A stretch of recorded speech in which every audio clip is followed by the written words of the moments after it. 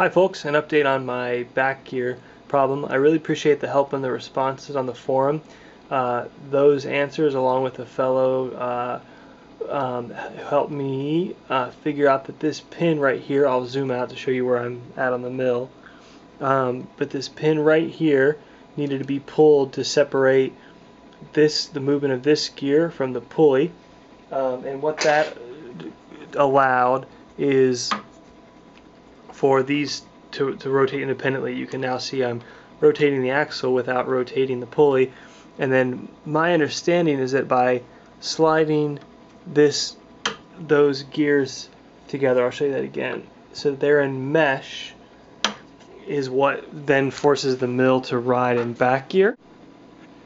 I wouldn't be surprised if those automatically mesh with the original fixture here, but since I've replaced this with my own job here, I took a piece of 12L14, measured the offset, turned it and bored that out, and then made a aluminum piece here, and I can unscrew it, rotate it out of gear, and rotate it back into gear. And I threaded this for now, just not to create any pressure, but just as a stopgap. But what I wanted to show you is that my spindle belt is in position A1, I believe, according to the plate that I have removed right here. A1 in back gear should be driving at 662 RPMs. So I've got my spindle pulley on the outside here, and I've got the motor pulley also on the outside.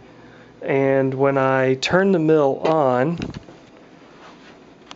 it sure looks like it's going faster than 62 RPM.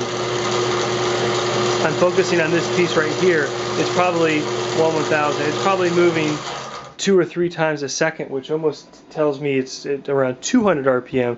So just wanted to see if anyone had any suggestions. Maybe I'm just, I don't know, maybe it's been a long day and I've got something backwards here, but really appreciate the help. I'm really excited to have back gear back.